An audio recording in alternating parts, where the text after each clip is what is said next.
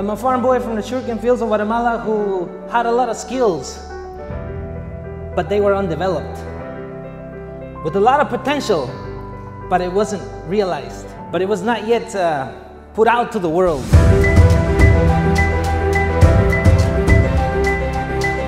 Farm boy from the sugarcane fields of Guatemala stays in the United States, works in a warehouse during high school. You're not supposed to really do that. But when you have to pay your bills, you know how they say, you gotta do what you gotta do. And I was box after box after box every night. I got all built up. My nickname was Six Pack. I still got it.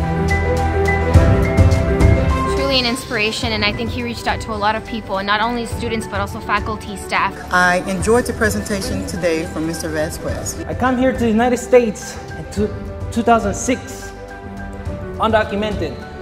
I enrolled in high school in 2008 because, unlike many parents, my mom's plan was for me to work, not to go to school. I convinced her, I said, I need to speak English, Mom, I need to!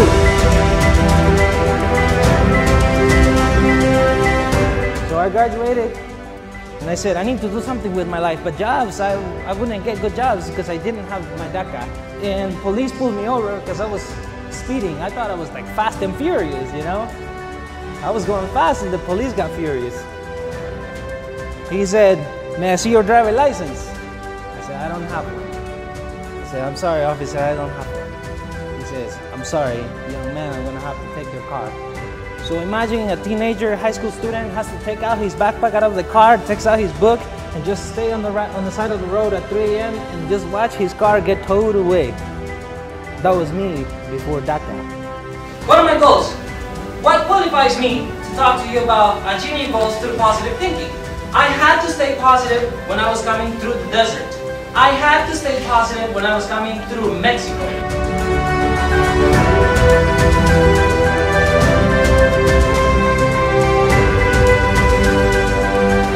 Besides my professional experience at work, I made it my mission to inspire others like myself who may have grown up without parents, who may have gone to school during tough times, who may not have had documents like me. I was very invigorated, and the humor, the energy, the politics. I want to hear more of you. And I hope that you get all the opportunities to speak and share your testimony. It's amazing and powerful and gives people hope where there's no hope. In the Bible it talks about hope that surpasses understanding, and I think you help with that.